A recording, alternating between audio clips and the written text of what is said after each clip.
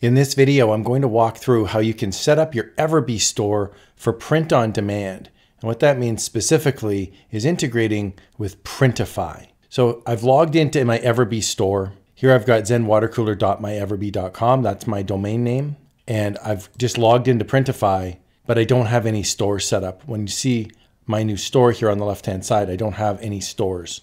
All right, so the first thing I'm going to do is on my Everbee store, I'm going to go down here to apps on the left-hand side.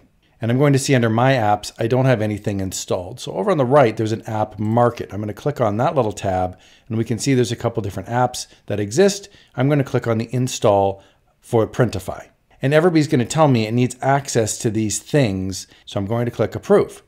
And now it's going to ask me to connect to Printify. So make sure that you're logged in to Printify and click connect. So just make sure that you've got Printify open and it's like an active website. It hasn't logged itself out or anything. And then you've got in the Everbee store, you're going to click allow, and these two programs are going to talk to each other.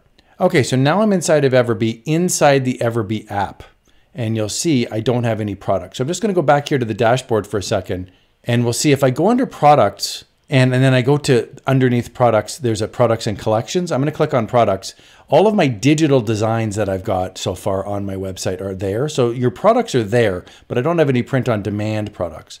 So what you want to do is scroll down to the left-hand side and go under the Printify app. And now I'm going to see I don't have any products. So you haven't lost your digital downloads. They're just sitting here outside of the Printify app. So inside the Everbee store, inside the Printify app, I don't have any products published. But we're going to change that. So I'm going to go into Printify now, and I'm going to create a new product. So I'm going to click here on the left-hand side inside of Printify, my products. We'll see we don't have any products yet, and I'm going to create a product. So it's pretty easy to do here. I'm going to click this Browse Product button right here. And I'm going to keep it simple in this video. I'm just going to create a t-shirt. So I'm going to click on t-shirts. I'm going to use this Gildan 5000. I like this one. We're going to click Start Designing. And now I have a nice blank t-shirt. So I'm just going to close this out here and I'm going to upload my design on the left-hand side. So I'm going to click Upload and then I'm going to pick an image from my device. Okay, and there is my image. I'm just going to center it here on the t-shirt. I'm just going to have one color and I'm going to close this little box out. And we can see that this looks pretty good. I'm going to click Save Product now. And now we're inside the mockups and we can see there's a whole bunch of mockups selected. You can see, in fact, it says 35 selected down below. Your number might say 70 or whatever the defaults are. I'm going to click Clear All. I'm just going to have one simple mockup here on the front and I'll click Save Selection. And then now I can put in my actual listing information. So I've got Astronaut Cat T. Now this has all been generated with AI. So you might see something here that's very vanilla and you might want to tweak it yourself. For example, I've typed in astronaut cat here in the listing. Obviously, you'd create a nice looking listing with lots of cool keywords. As I scroll on down, you're going to see the pricing. You want to make sure that you've got a profit margin set up. So here I've got 40%. You can also edit the price right there. You've also got settings right here. So you can go in and you can edit those. I'm not going to get into that in this video. Here's the important part though. When you're down at the bottom, do not, I repeat, do not click publish. What you want to do instead is save as draft. So I'm going to click Save as Draft. So quick recap, we're inside Printify. We've created a t-shirt design. We have not published it. Now I'm going to go over to the Everbee shop and inside my Everbee store, inside my Printify app, I'm going to click this button right here, Fetch All Updates. And we'll see just like that, one t-shirt has been imported, 8 variants, which is the different sizes. And now I want to click Publish to Store right here. It'll say, are you sure you want to publish? I'll say, absolutely. I'll click the Publish button. And now we can see it's publishing. And now this is live on my Everbee shop.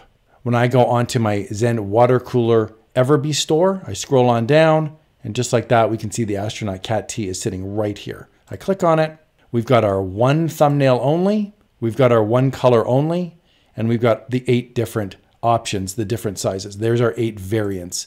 So if you want to edit this now, I'm inside of Printify. I'm going to click on the listing and it's going to pop up with the mockup. It's going to pop up with the listing title. So I'm going to update this listing title just to show you that you can do this.